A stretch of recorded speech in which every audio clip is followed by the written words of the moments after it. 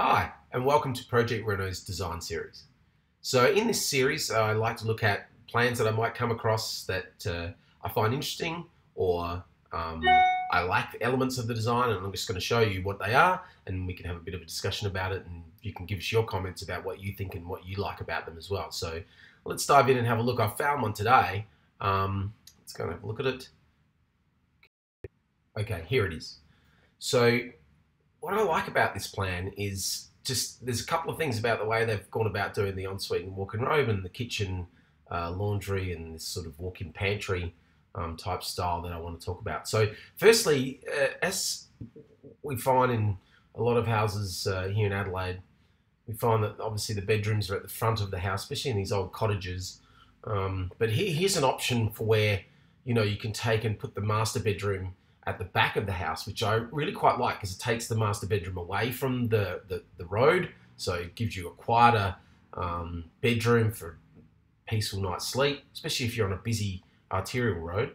But the other thing that I really like about it is often we'll see houses that maybe have a chimney in an existing room or something, and this is a good way to be able to sort of do a different sort of ensuite walk-in robe setup. And so they've actually put the passage down on the outside wall, and then you end up getting this walk-in robe sort of separated in two areas here, and you get an ensuite which has got a really nice shower setup and double vanity here, and we also have a toilet as well separated, and they've maximized the amount of space that they can use in this master bedroom by actually putting the doorway in this location. Of course, if you had a little bit more space, we push this down, you could actually put the doorway maybe here, but working it in a corner is never going to work that well. So I actually quite like this. I quite like this setup, and also it allows us to finish off the house in a nice square sort of fashion. You can see there's like a main big roof going over this alfresco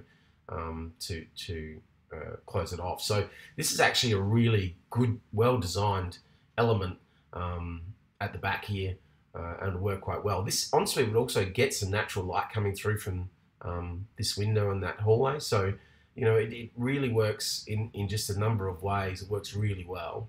The other part I really like about this plan is the way that they've done the kitchen.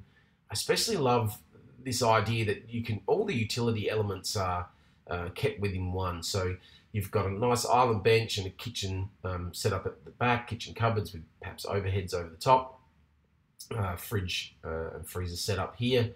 And then either side you have like a doorway, and you could probably make all of this element here in cabinetry style sort of doors. So it actually looks like this one massive big kitchen, and I'd probably extend the kitchen island bench perhaps over to this line here.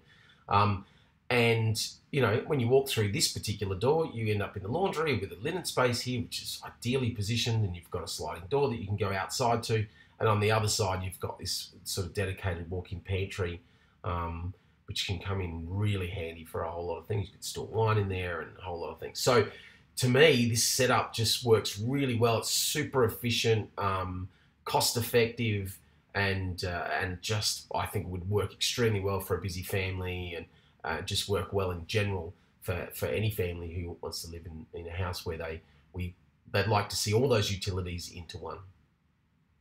Okay, so that's my thoughts on this plan today. Please leave your comments down the bottom. We always welcome your comments in these series, and until next time.